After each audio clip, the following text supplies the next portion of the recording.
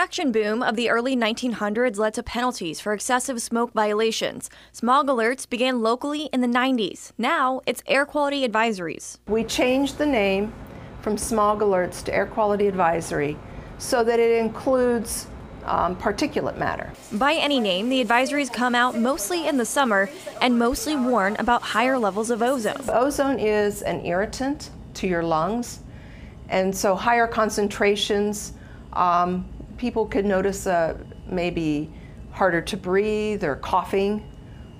So that's why they should limit their outdoor exposure. The national debate over EPA regulations continues, but local agencies carry on with their duties.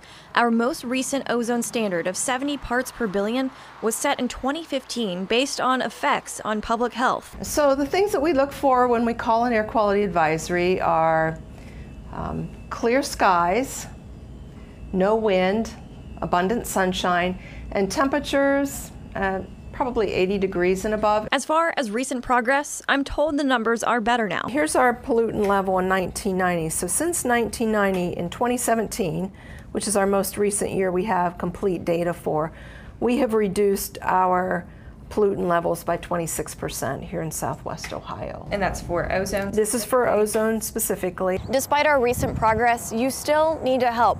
Next time we have an air quality advisory in effect, try to avoid refueling your car or using an oil-based paint until after 8 p.m., for example. For more tips, visit WLWT.com. For now, reporting in Devou Park, Allison Rogers, WLWT News 5.